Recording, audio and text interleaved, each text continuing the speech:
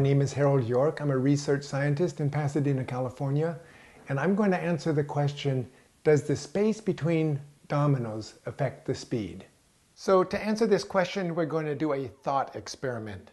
Let's suppose we set up our dominoes that they're at the maximum distance apart, that they just barely hit each other and knock each other over.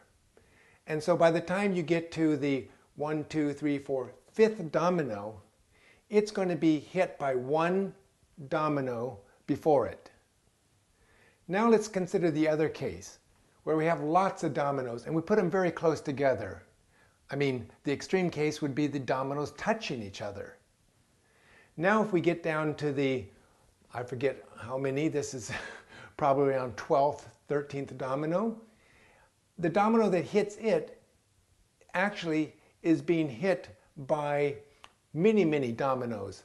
In other words, the force given by the domino hitting it is being accelerated by several dominoes at the same time. It will move much faster.